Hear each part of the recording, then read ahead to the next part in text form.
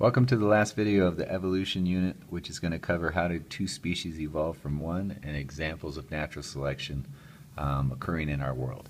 So first topic is, normally when we talk about evolution and natural selection, we talk about starting with one species, and over time it slowly changes as traits are favored by natural selection from one species into another, so species A into species B.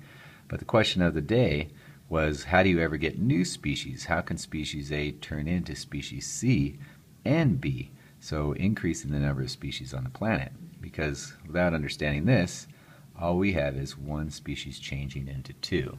So the big idea of how you get speciation, which is actually the change of one species into two, is from, or there has to be some sort of a geographical isolation that happens to a population. So say in the past, a certain population of a species, and species A lives in an area, and this could be over 100 miles across. It could be a large distance. And over time, over lots of time, maybe there's a mountain range that splits the population into two. So you have some members of population A over here, and some that are geographically isolated on the other side of the mountain. The point is that members on this side of the population cannot go over and reproduce with members on this side of the population. This is the event that actually happens right here in time that causes A to start on the path going into two new species. Other examples of geological isolation or barriers that could be created could be from a river that forms through a population. You can have continental drift.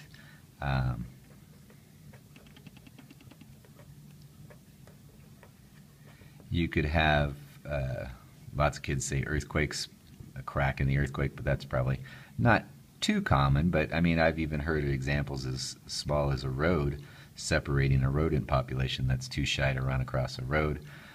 You can have a fish inside of a river getting split by a sandbar and other examples. So anything that can physically separate a population into two is going to be an example of the beginning of geographical isolation.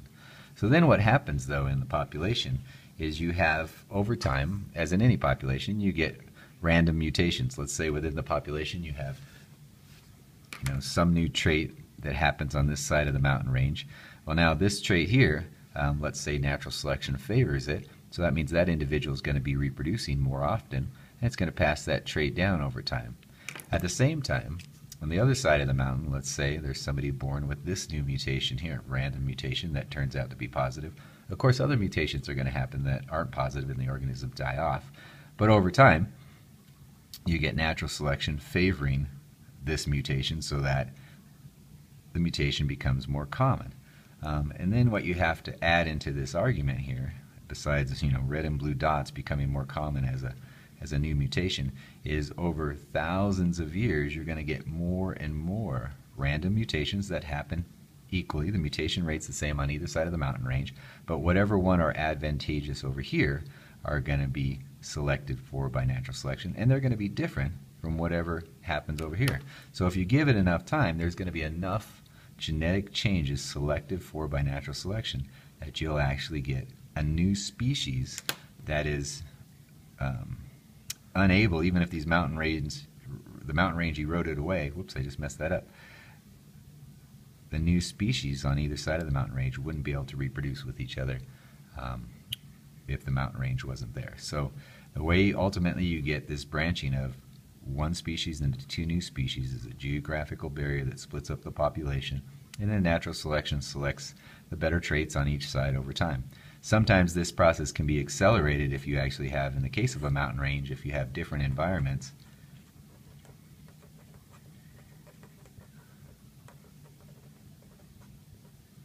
On either side of the mountain. That can make it happen faster, but ultimately, even if it's just across a river, which still would have the same side of the mountain, or the same environmental conditions on either side of the river, you still can have natural selection changing over time as the random mutations get accumulated in the population.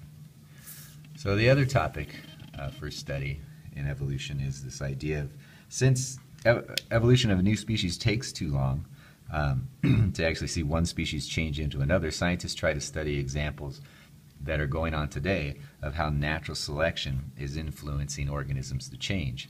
And so we talked about 3 examples, although you can talk about many examples in class that are examples of natural selection occurring in our world. One example we talked about is the flu virus. Everybody knows that you have to get a flu shot every year, and the reason for that is the flu virus is a virus that actually, this is my drawing of a virus, has an ability to mutate a lot. And so what we make the shot against this year, by the time this virus reproduces and it's passed person to person around the world, it's going to have some mutations accumulated in it that's going to make it slightly different than it was when the year's previous virus. So that this time, if you get infected with this flu virus, your immune system hasn't been protected against it. So what that means is scientists have to come up with another vaccine for this year to fight that off. But of course, as it gets passed from person to person around the world, it's going to mutate in some other way so that what was a vaccine that worked against that virus won't work against the next new version of it. So what's happening is nature is selecting the virus, the best mutated virus for survival. So it's an example of natural selection going on, and we will continue to have to get flu virus shots for the foreseeable future because this virus is one that does like to mutate quite rapidly. Another example of natural selection in our world is pesticide-resistant insects. When pesticides were still, or when they were first invented, or the first ones that were invented in the early 1900s, a farmer could spray their crop with this pesticide, which is a chemical that kills bugs, and the corn plants, let's say, would grow really well without very many insects eating them at all. But real quickly after, say, year 1, year 2, and year 3, and so on, what happened was the pesticide would kill off all but the most resistant insects to the pesticide each year, and the ones that had genetic variations that allowed them to survive, they would reproduce and repopulate the cornfield the next year. And so the farmer would spray the pesticide and it'd kill off most of them. But then the 3rd year, you'd have these ones that had the genetic variation that allowed them to survive, reproducing even more.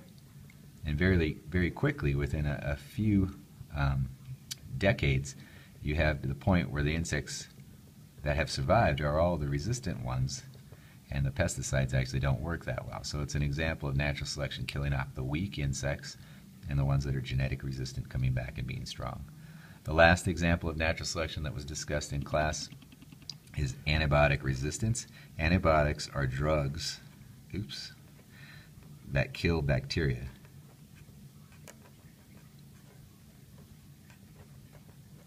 And antibiotics have been really kind of a miracle drug since they were discovered in the early 1900s.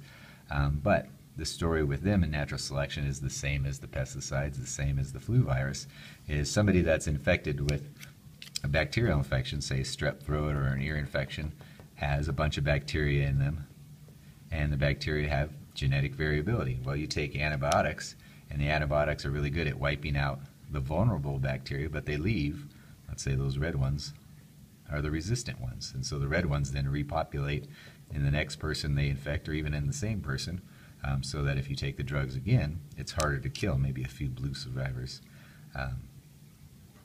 And so over the years since we first discovered antibiotics, we have taken these drugs and they have effectively killed off many of the weak bacteria, and now a lot of the bacterial infections that people are getting infected with are actually mostly antibiotic resistant bacteria, which means they are resistant to dying from this drug and creating a problem that we have today. We've, through natural selection by accident, created a problem for humans in that we've been killing off the weak bacteria as we take antibiotics, curing bacterial infections, which has been great.